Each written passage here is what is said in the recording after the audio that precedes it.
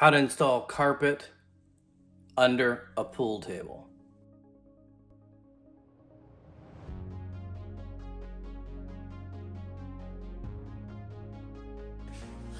Good morning. Today we are on a job and we are doing a concrete basement floor install with a slate pool table move.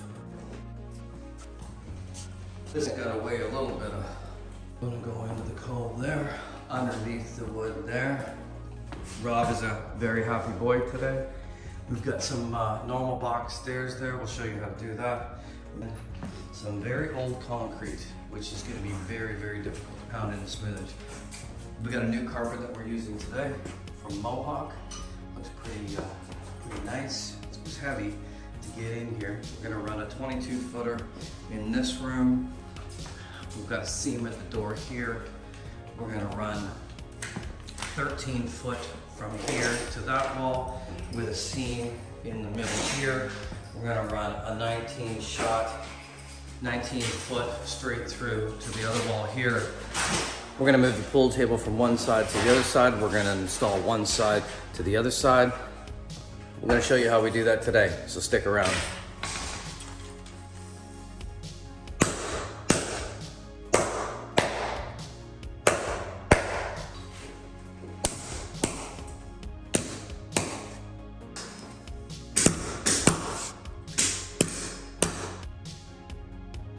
Okay, so the first step is complete. We've done the entire perimeter in concrete smoothage on the concrete floor.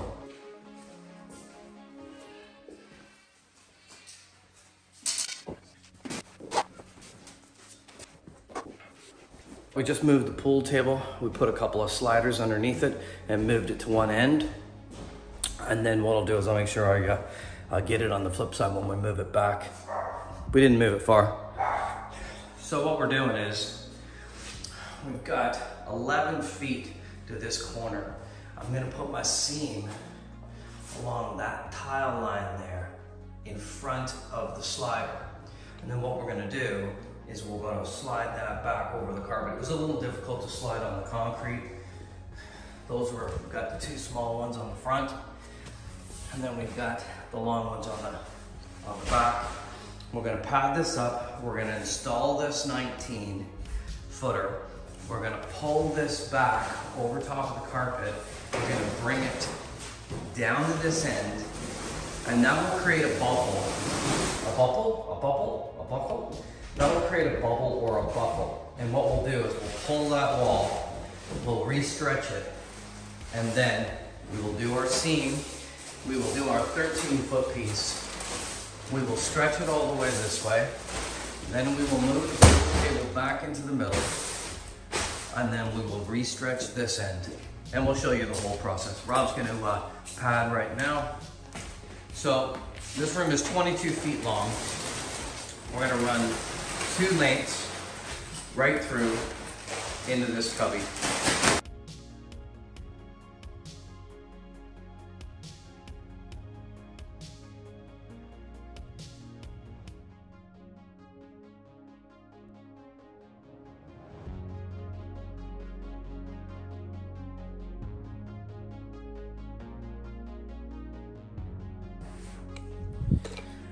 Okay, so we like to tape our seams and not glue it to the concrete, and the reason for not gluing it is so that when the next guy comes in, if they have a flood, if there's any animal urine or anything, that it can be removed fast and easy and nothing stuck to the concrete, leaving like the smell or the residual of like mold and whatever.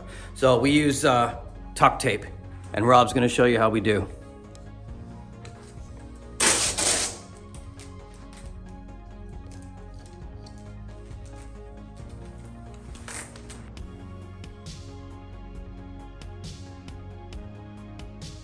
Pad is done, the smoothage is done, the tape is complete, nothing stuck to the floor, it's floating around with the vapor barrier on top, and then the red tuck tape acts as a sealant to that vapor barrier. So now we're gonna, because we have the pool table on the way, now we're gonna roll out the 19 footer, we're gonna install the 19 footer, and then we're gonna slide the pool table back.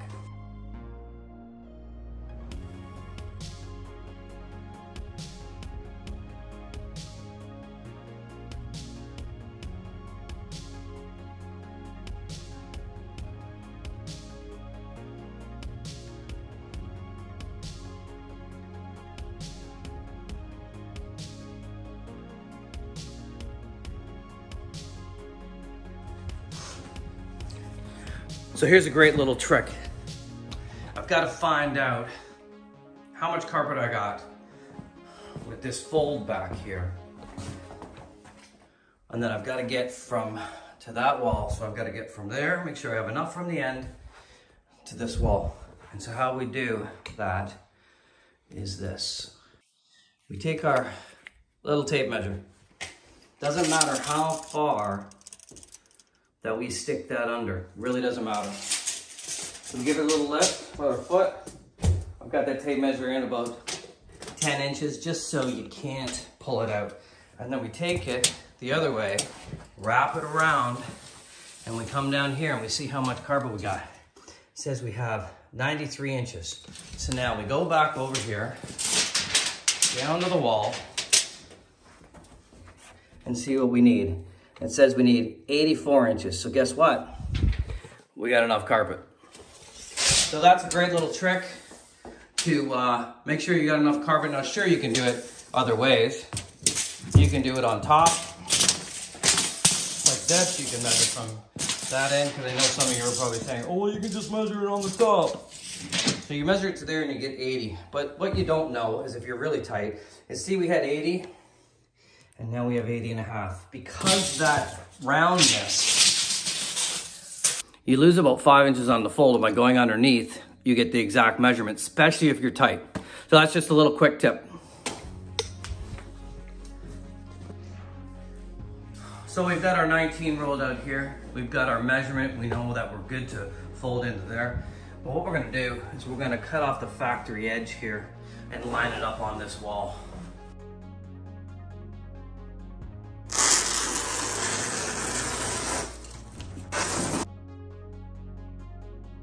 So factory edge is cut off, lined up against the wall. Now remember, there's space boards going on there. Now we're gonna make our release cuts and fold it into this little cubby here.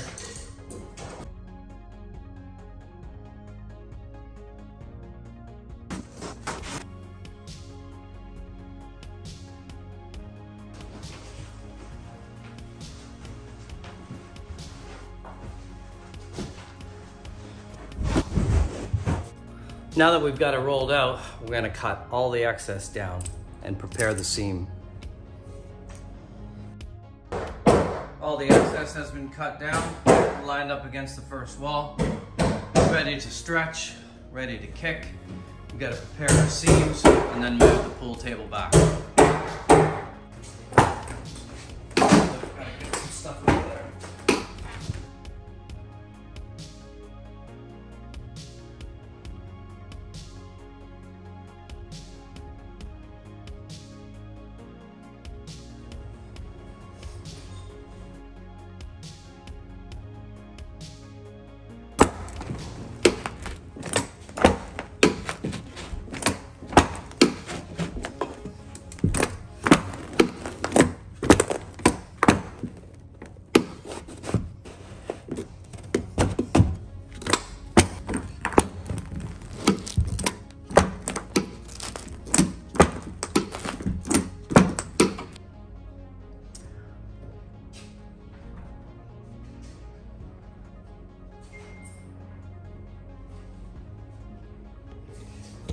So what I've decided is I'm not gonna stretch that side right now because we're gonna push the pool table back over the carpet. It's definitely gonna cause buckles over there. So instead of having to stretch it twice, we'll put the bubbles in the carpet with the pressure of the pool table, and then I will stretch that out. We're gonna show you how to do that right now.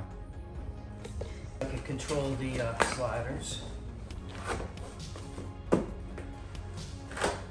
Okay, see what you can do. Let's see if you can actually move it first. Hold on one sec. I want to come over here. I'm going to lift this up. I want you to split the difference on the slider. So come over here, pull it over that carpet. Okay, just wait till you get it. Yeah. Jesus. While I lift.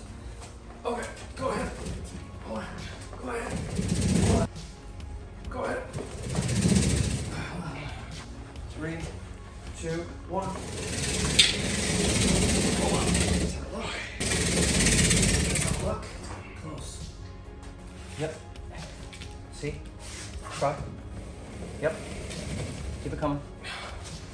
Okay, stop there. And now you're gonna go back the other way.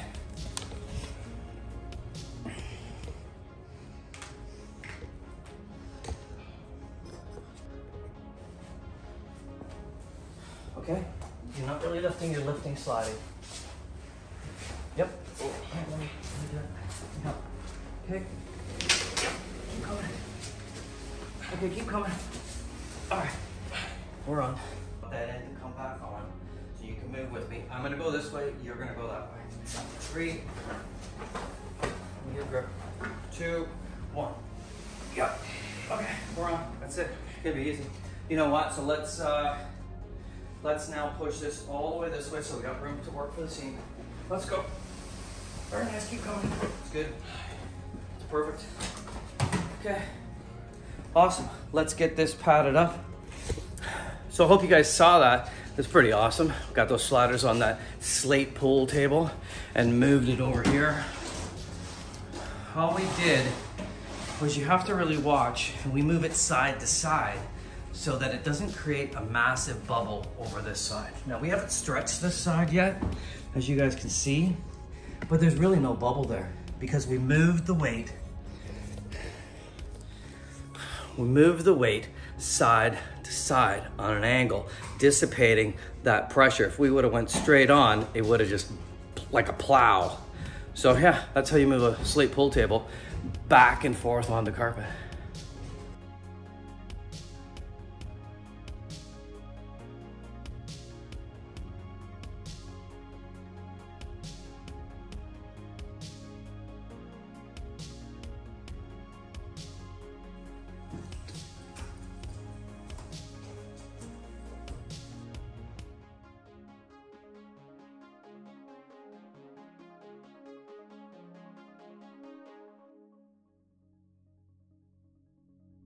Okay, as you can see, I've lined it up at the one side where there probably will not be any baseboard.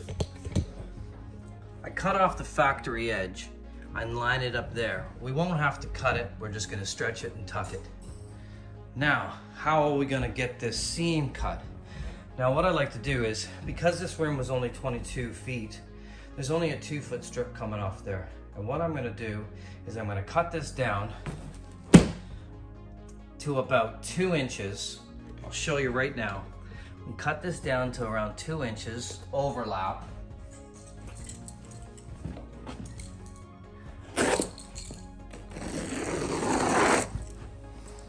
Like this, all the way down.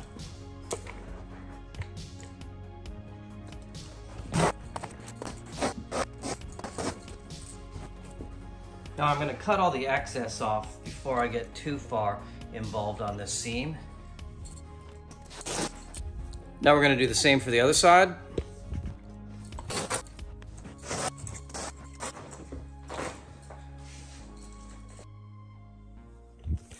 Now here's what I wanted to show you. Now, if you saw in the beginning, the concrete was cracked, it was raised, it was not level. And now we have to do a perfect seam in the middle. It's 22 feet long from end to end. And I straight edged the one side, or row found it, which gives us the first side straight. But guaranteed, because we've already kicked it and stretched it on one side because of the pool table, it will not be straight. The one side will be straight for the cut, but now we're going to match the other side. Maybe it's best if I show you.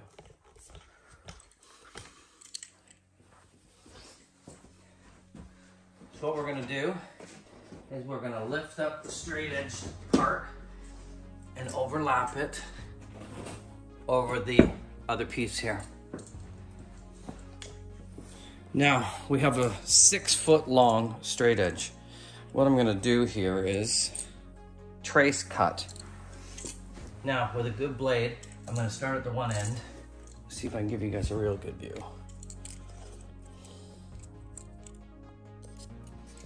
I'm going to take my knife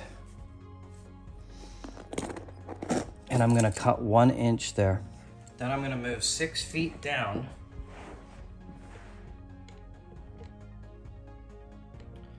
and I'm going to do the same thing here.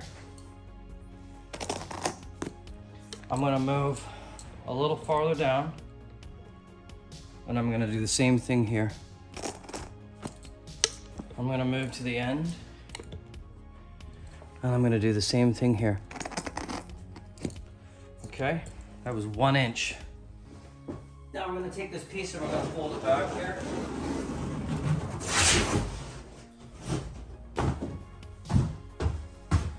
We're gonna fold it flat.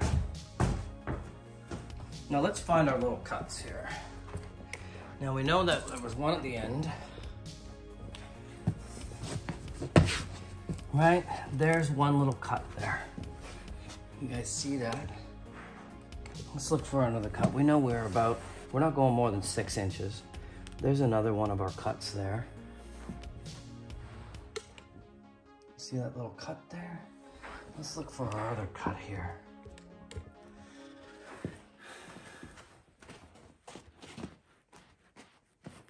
There's our other cut right there. See that there? Little cut there. No, we didn't cut the pile. We just made a little pressure cut through. So there's our other thing there. Now, I've developed this method over time just because I had to. So now we're just gonna line up the cuts.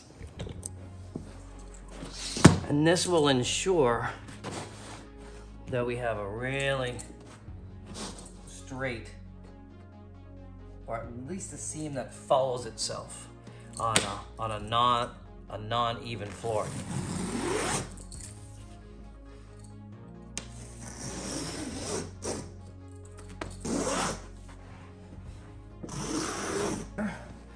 Which is right there.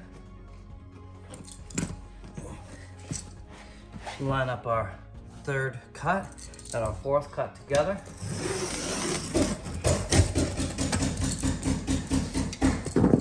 All right, gonna tape our seam.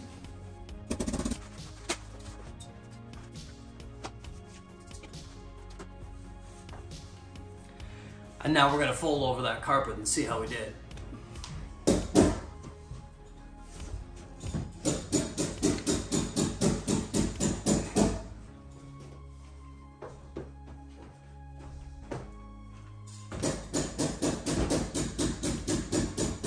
Looks pretty good to me.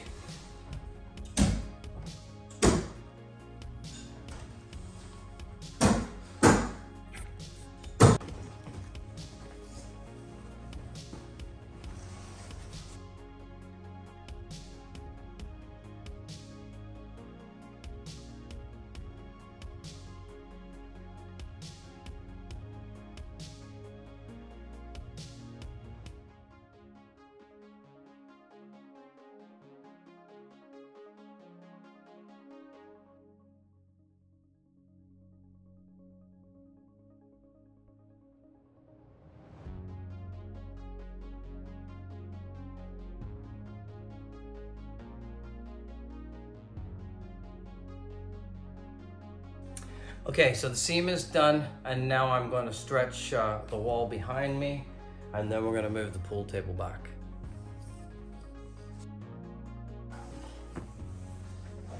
Just get back in the middle, so go that way, and then we'll straighten it out, and that should take care of the bubbles.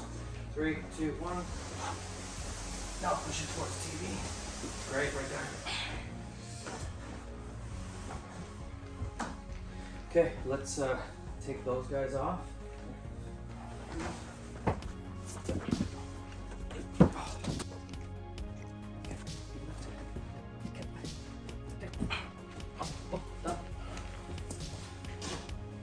Okay, so the pool table with the sliders is back in the middle of the room. We've got the one end stretched there. We've got no bubbles. We're gonna clean up. We're gonna stretch in the sides. We're gonna seam that other room up. And Bob's your uncle.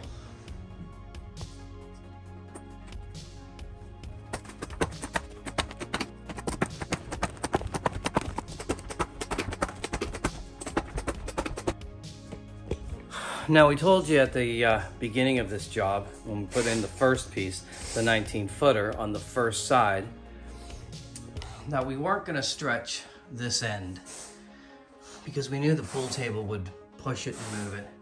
So we put it back in the middle. We had stretched the back end and we had a pretty good stretch down there before we moved into the middle. Now we're gonna come back and we're just gonna stretch this last side here. So let's do that.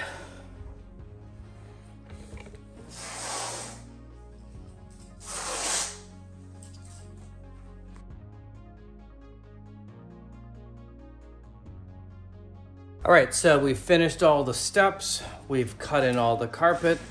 We put down all the smooth edge. We've done the underpad. We've done the tuck tape to seal on the vapor barrier to the concrete.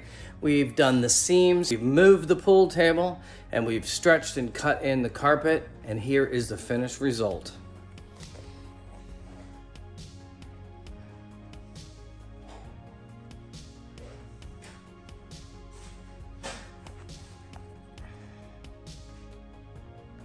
The seam has been done underneath the pool table.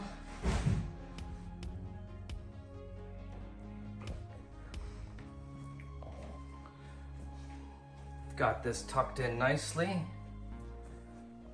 to the wood.